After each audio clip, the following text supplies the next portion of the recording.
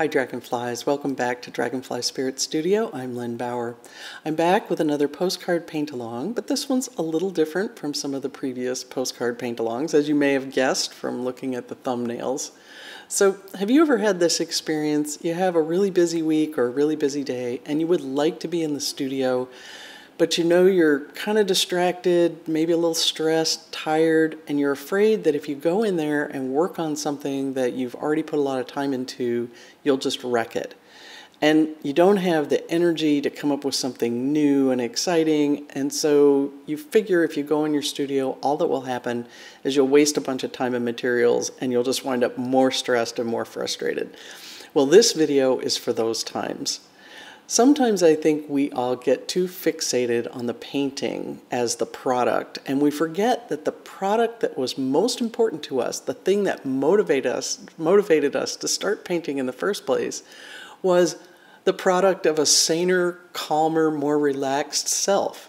A self that was enjoying the world in a new way and seeing the world through new eyes. So this postcard paint-along, while it does result in a postcard that you could mail to someone, is really more about what can you do in those times to keep your brush moving, to continue to learn, but not put a lot of added stress on yourself, and also maybe not feel like you're just wasting materials. So in this postcard paint-along, we're going to be playful with color and playful with the application of paint so that we can explore different color combinations that we might not use otherwise. We might find some good stuff in there. We can explore different ways to apply paint and not worry about wrecking something that we've already put a lot of time into. And at the same time, we're going to practice a couple of skills that we need no matter what our style of painting is, and that is glazing to adjust colors, and a little bit of negative painting, kind of an introduction to reserving whites and lights or showing a light object by showing the dark areas behind it or around it. So let's get started and have some fun with crazy, colorful pears. So let's begin by making what I like to call a splashy start. And what I mean by that is I'm just going to splash a little water on the page, maybe with my brush, maybe flick it on with my fingers, maybe even smear it around with my fingers, maybe a little spray. I just want to make sure I don't get the entire page completely wet. Leave a few dry areas. Then I'm going to pick two colors, any two colors, maybe kind of at random, whatever suits my mood today. Turquoise always suits my mood, so I'm going to have a little turquoise. And now I'm going to splash those colors in too, and scribble them in and drop them in. And the only rules in this phase are I don't want to get I don't want to get my paint too dark because I'm going to be painting over it, and I want to be sure to leave some white, especially through sort of the central areas of the page. So otherwise I'm just scribbling. I can have two colors, or if I want to I could add a third color. No more than 3 at this stage. And I want to let them mingle with each other. I want this all to be fairly light and soft. So that's probably enough for that one. Let's move on and do another one. So you can stay with the same colors or you can change it up a little bit. I think I want to do one that's warm colors now. So I think I'll put a little color out. And I started the first one by splashing water on first, but if you like, you can start by splashing paint on first. Okay, so we need to let these dry, and while these are drying, we'll work on the second part of our project, which is drawing some pears. So I hope you didn't go run away when I said we were going to draw pears. I promise you you'll be able to draw these pears. What I have here is a piece of copy paper or printer paper that I've folded into quarters, and the reason that I've done that is if you draw your pears so that they are a reasonable size on this quarter sheet, it will be a reasonable size to transfer to your splashy starts on your postcards. So now, here's how to draw a pear. Simple, simple, simple. All you have to do is have a roundish shape and a triangular-ish shape, and then you just kind of round out the edges. So I'm going to round out the edges of my pear, kind of following my triangle and my little roundish shape. And then maybe I'll give it a stem. Now this one's pretty symmetrical and kind of standing straight up, so that might not be as interesting as maybe a pear that has some personality. So you can use that same idea and say, well, what if I make my roundish shape not quite so round? I'll make it a little bit lopsided, and I'll have my triangular-ish shape kind of going off to the side. And then when I create my rounded version, I'll let it have a little dip here where the stem is, and maybe it'll kind of go in and out. And you don't have to stress about any single one of these, because you can just draw as many as you like until you get a few that you find appealing. Keep going until you have some pears that you like.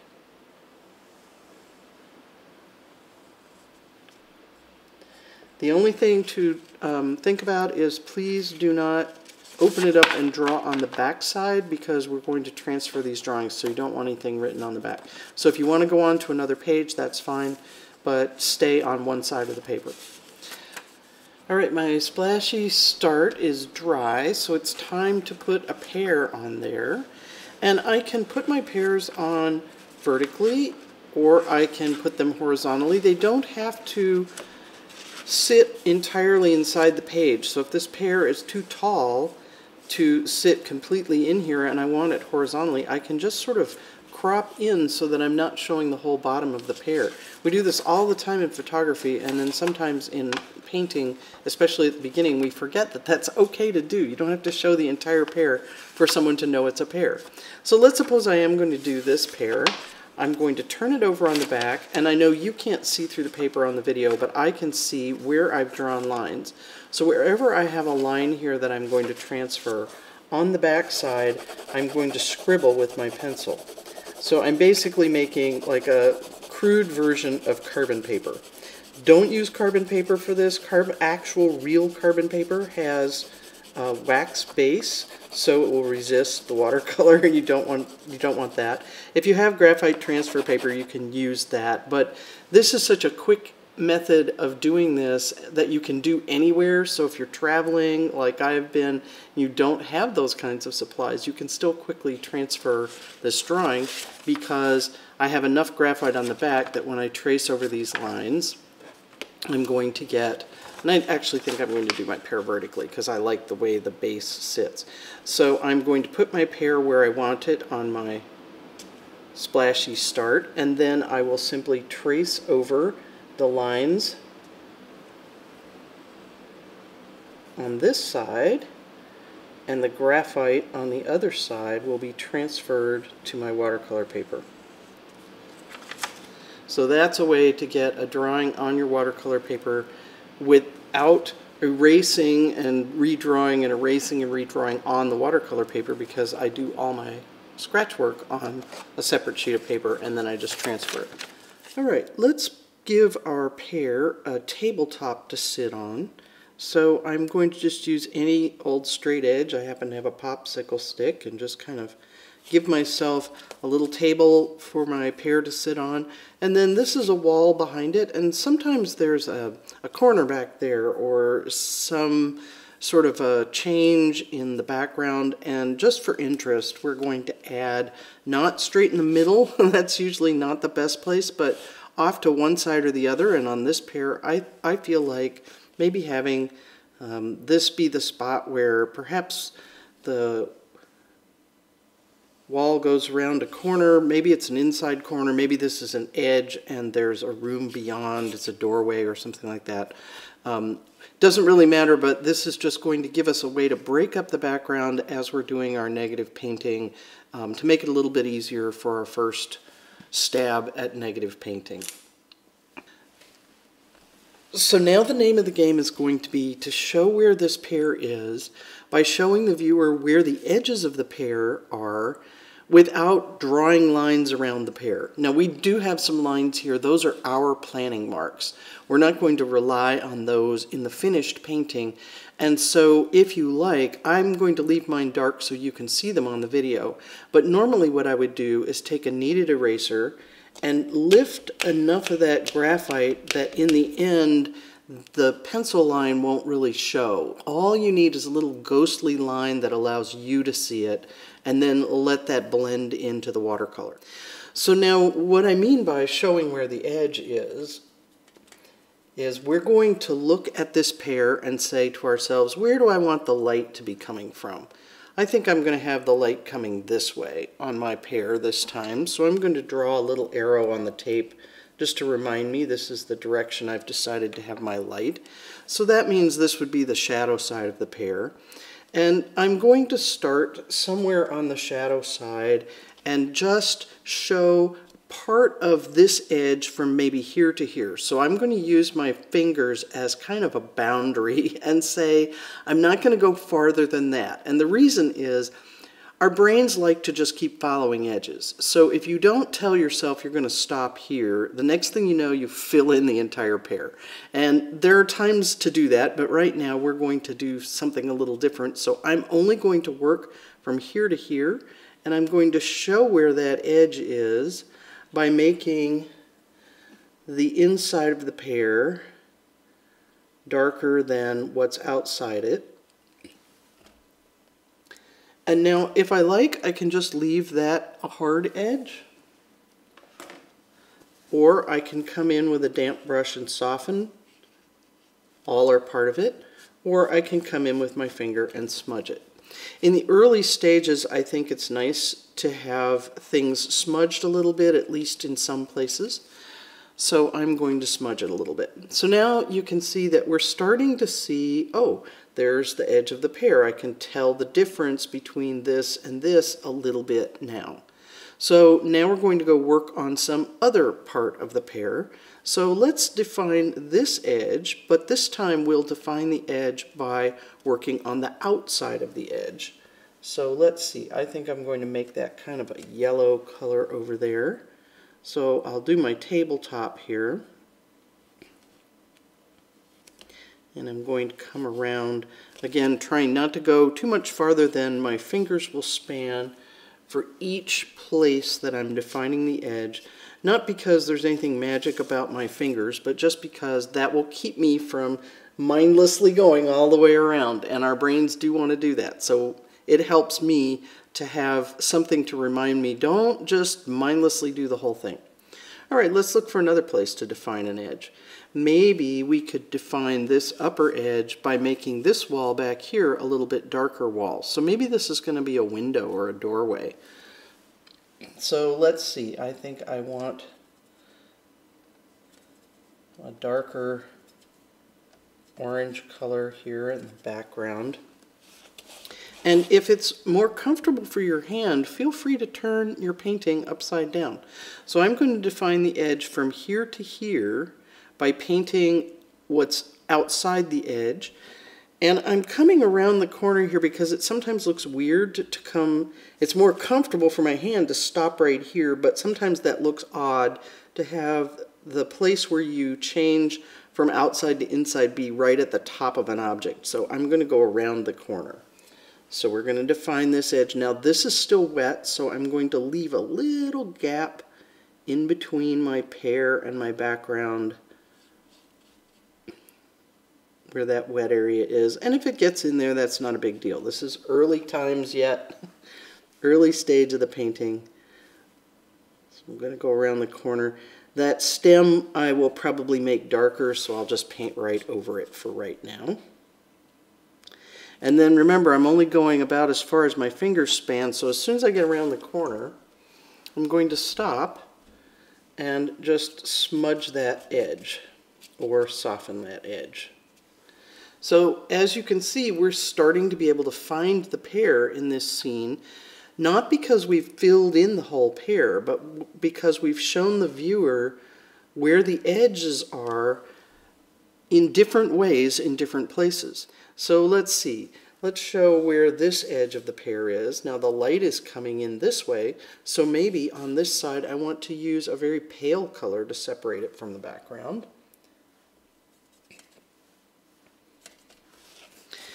And as you do this, so I'll go from here to here.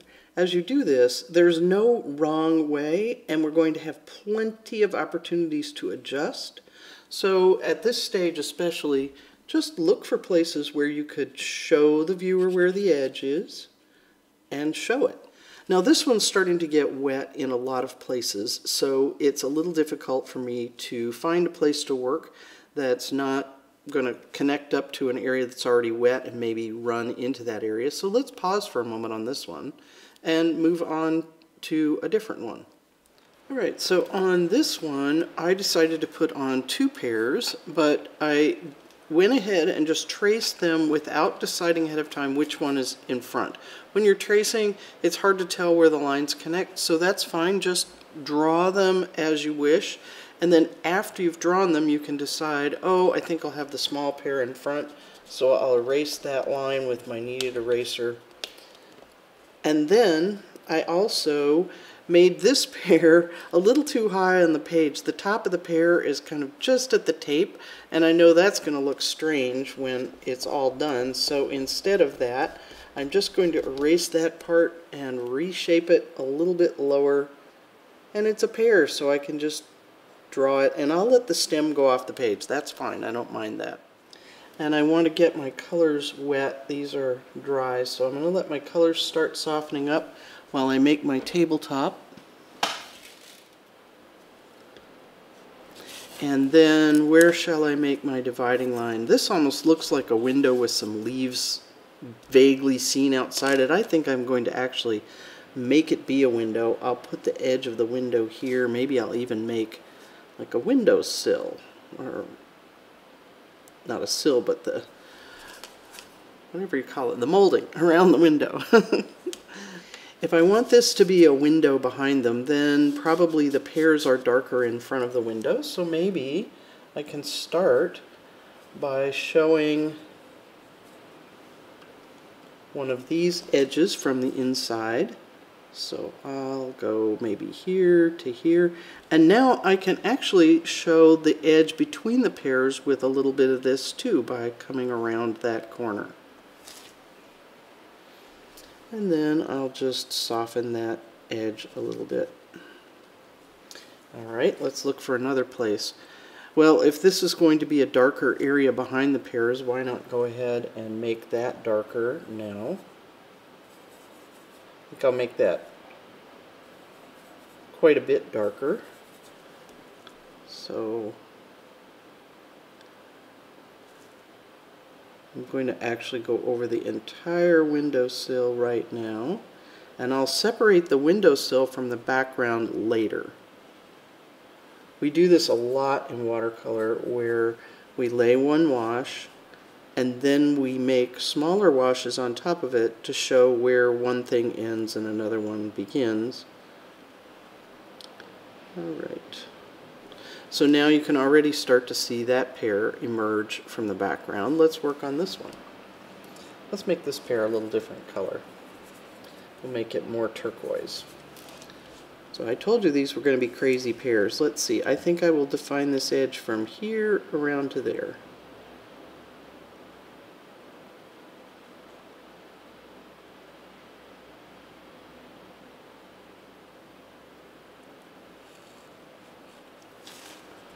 And maybe let's show where this edge separates from that background by painting the tabletop. And again, if it's more comfortable, I just turn it around. There's no reason to make things more awkward than they need to be. Let's maybe show where this pear separates from that pear by painting the lower shadow edge of that pear. And this is my turquoise pear, so I'm going to make that mostly turquoise with just a little bit of green in it. And again, it's easier for me to go this way. Well, I think I want that even darker.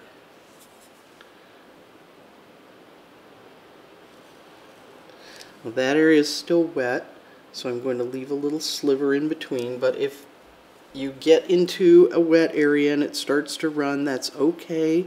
We will have more opportunities to make distinctions between this edge and that edge later, so we're not going to worry too much about it. Let's see. How about I can show differences between edges also with a color change. So let's make this pear greener and do this area on this pear as well. See how I'm leaving that little sliver of white? I actually have a little bit of tabletop down here, but I'm going to go all the way down and we'll worry about separating that later. And I'll soften that edge. So I'm only thinking about little bits and pieces of the edges. I'm not thinking about painting objects yet. We'll worry about getting the objects more fully defined as we go, but for right now you can already start to see the pears emerging. So you might like this really jazzy colors, and you might decide that I'm going to add another color that's pretty similar to these colors. So I've got a yellow and an orange. So maybe something else that's over on that side of the color wheel, something that might range from, say, a yellow-green to perhaps I would add more of a reddish orange or a red and keep it all sort of all on one side of the color wheel. Or I could say I'm going to go across the color wheel and look for something that's complementary colors to this. So a complement of a yellow-orange would be a blue-violet. So I think I'm going to do that. I'm going to add a blue-violet. And I happen to have one on my palette already. This is ultramarine blue-violet. And don't feel like you have to use just a color that's already on your palette. You could mix it. Maybe I want it a little more towards the bluish shade, so I'll add a little turquoise to it. I still have a blue-violet, something that's sort of a complement. So what am I going to do with this? Well, I have some edges still to define, and I have some areas that I need to pull together. And so I'm going to use this as another tool to help show the viewer where an edge exists. So far, we've shown the viewer that this is an edge by making this area darker than this area, or this area darker than this area. So we've used light and dark, which in painting is called value, to show where our edges are. And now we're going to continue with the light and dark, but we're also going to add some color variations. So for example, I'm going to use my blue-violet on this entire back wall. I'm just going to glaze over it, and again, it's easier at this angle, so I'm going to turn it upside down, and this time I'm going to do this entire area. Just paint right over everything I've already done, right up to my little line that I wanted to have between my wall and my window or whatever it's going to turn out to be. So I'm just ignoring everything that's underneath there, going over all of it.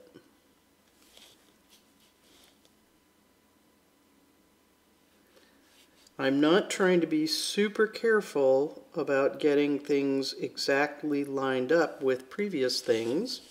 So if I want to reshape my pear a little bit, I can do that at this point. And because all of this is sort of got this unifying color on it, your brain will say, oh, that must all go together. So when I get to this area where there's an area I've kind of painted over a previous line and reshaped it, because this is all one kind of color scheme, your brain puts it all together and it kind of ignores the fact that there's a little difference in this brush stroke from the previous brush stroke, and it says, I'm going to listen to the blue and believe that that's all one piece. So now I've kind of unified that piece back there. Now, let's do something similar to the shadow side of our pear.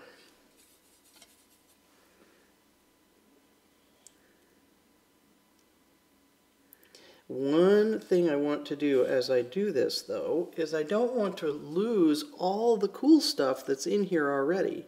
So if there's something that I like these speckles here, I'm going to let that wash show through. I don't want to cover up everything in the previous pass. So one trick to keep yourself from overworking is to tell yourself, I have to leave some of the previous stuff still visible. I can't cover up everything. Okay, so now what else do I feel like I need to kind of pull this together? Well, maybe the light's coming from over here, maybe there's a shadow on the table over here. Now, I don't want to have the shadow go all the way back to the wall that's behind my table, because maybe a little bit of light slips in behind that pear. I don't have to be too worried about like making this pear-shaped shadow. I'll just make it a shadow. And one thing about shadows is, as they move away from the object especially, they have a tendency to become softer and more diffused. So I think I will soften these edges out here. You can do it with a brush like that, or you can do it with a smudge with your finger. And that helps kind of let them blend into the background. Now let's see, what else do I think I want to do? I would like this edge to be defined a little better, but if I paint blue over all of this, then that kind of makes it match that. So what I'm going to do is, I'm still going to paint blue over it, but again it's going to be a very pale wash, and I'll start with a little more down here.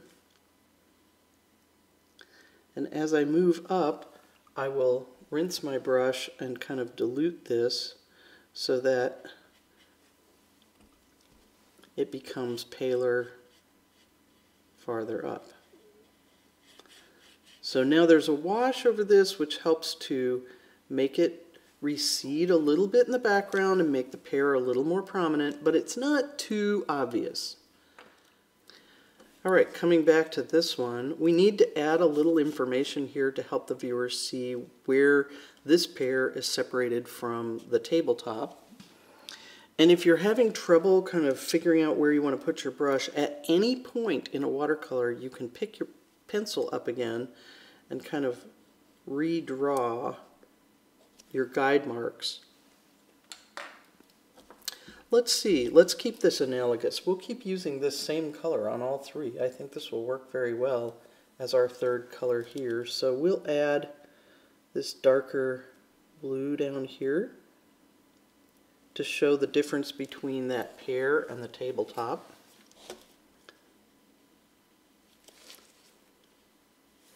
And then, so that the tabletop all hangs together in the viewer's mind, we'll glaze over these areas with that same color.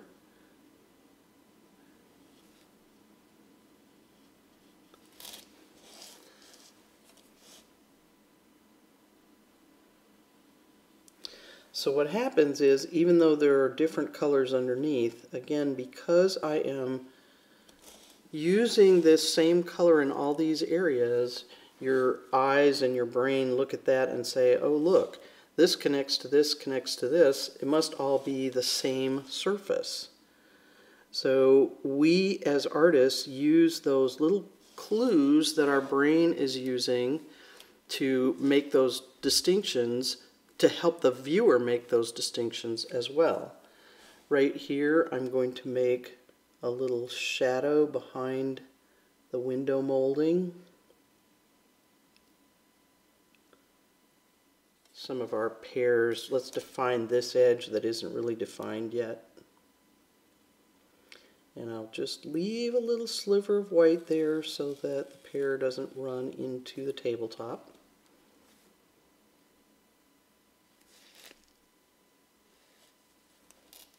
So as I defined this new edge, you see how I ran over the previous one and over this previous one a little bit, and that kind of pulls it all together. Need to, yeah, I probably need to do something with this edge because the light's coming from over here, so that looks a little strange. And again, this is wet, so I'm going to leave a little sliver of white.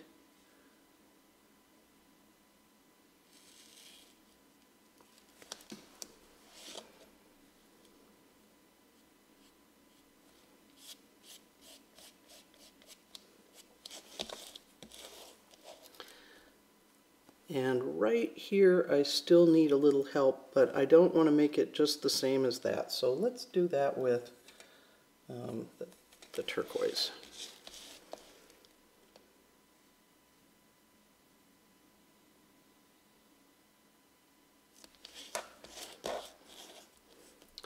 And that's kind of a nice little brush stroke, so maybe, especially down here, maybe I'll just leave that as it is and just drink up that little excess at the top. Let's give our pears some stems. I'm just going to go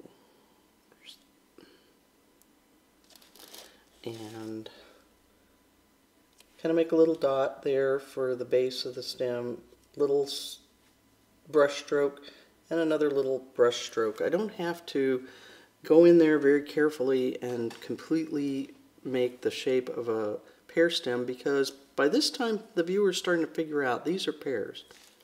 I'd like this area to be a little darker, so let's come in with more. Now I'm starting to try to create the shapes. And I'm trying each time to sort of go a little past where I'm overlapping, or not quite to the end of where I'm overlapping, so that I'm not going over everything that I previously did. I'm leaving some of the previous wash showing through. Let's take some turquoise. Now this is dry here, so I'm going to do, again, a unifying wash. So something I want to have come together as one thing. So this is the windowsill and the wall. If I pull the same color over it, it starts to be red as the same thing.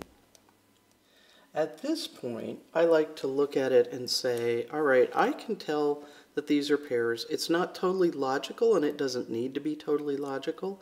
So now I'm going to just start saying, where would I like a little bit of a different color? And I love turquoise, as you obviously know if you've been watching my videos.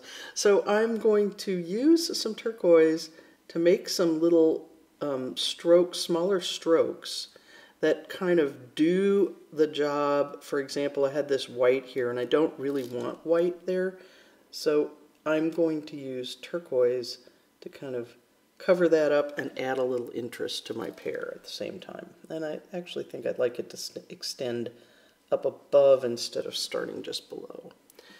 And let's see, I think I will do the same thing here. So now I'm kind of adding turquoise here and there as accents, and also at the same time sort of taking care of some of the distracting little bits of white that I had to leave because I didn't want things to run into other things. So this is another place where we've got that going on. So we will kill two birds with one stone, add an accent of turquoise, and at the same time get rid of the distracting white that we don't want. Now sometimes the little whites are fine, like this little white here is almost like a little light wrapping around the pear, so I'll leave it. Oops, I didn't quite get all of this one. Let's get that done. And otherwise, I kind of like where it is, so I might not do any more. Or maybe I'll use this to make the little depression by the base of the stem. And that's probably enough. Now, I know right now this looks pretty messy because, as we've mentioned before, with all this tape around it, there's a lot of messy stuff around here, so don't evaluate your work with the tape on it. If you think it might be done, better to pull off the tape, and then if it isn't, put some more tape back on and work on it some more, than to fiddle with it and overwork it because you're actually being distracted by the mess around it and not the actual painting. See, once I pull the tape off, that's actually pretty nice. I kind of like those pears, so I'm going to call those done and move on to the next one. All right, let's come back to this one now that it's dry, and we wanted to put a stem on our pear. And I think I'm going to take my bright orange and use that for my accent color here. So let's see what happens if I make my stem with the bright orange. So I'll have a little dot. Oops, brush is a little bit too wet. And then I'll make a little brush stroke. That's a pretty bad brush stroke, but that's okay. I think that'll work. And now I'm going to use the orange as my accent color, but I'm also going to look at some things like this pear looks a little pasted on. And part of the reason it looks pasted on is these edges are all uniformly hard.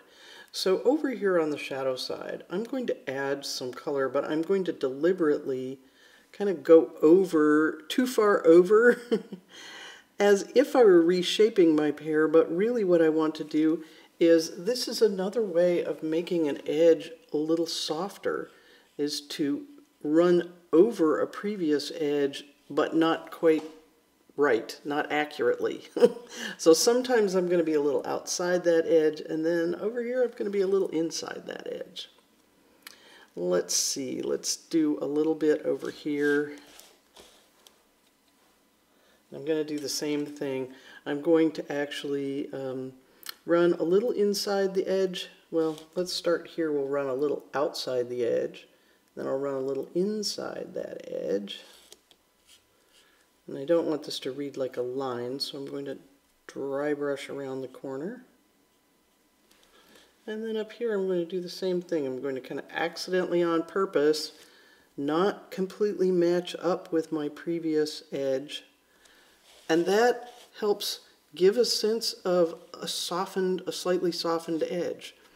Down here, this little sliver doesn't look quite right, so let's see. How about if we soften that, actually soften that one.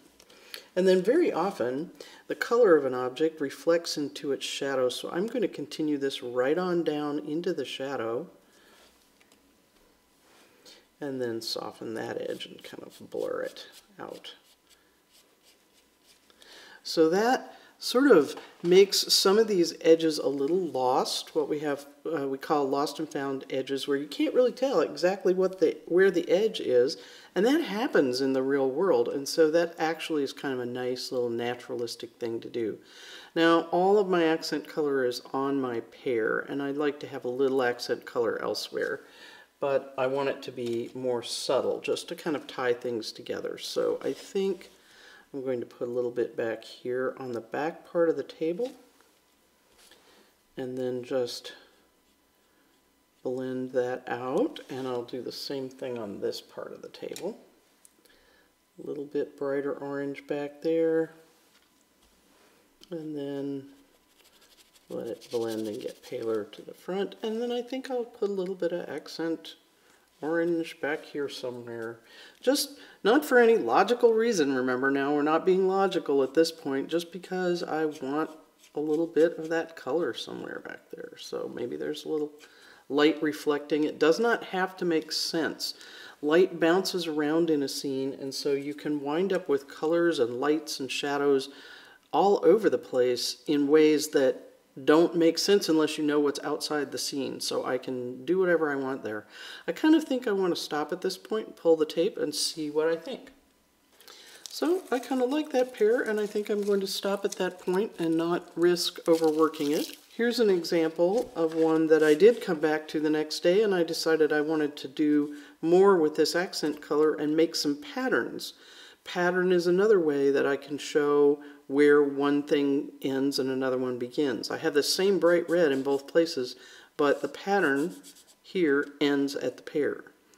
So even if you normally like to work in a more realistic fashion, this is a good way to practice some skills that you can use no matter what your style of painting is. Things like learning to separate an object from its surroundings by defining parts of the edges and not feeling like you have to paint one object and then another object.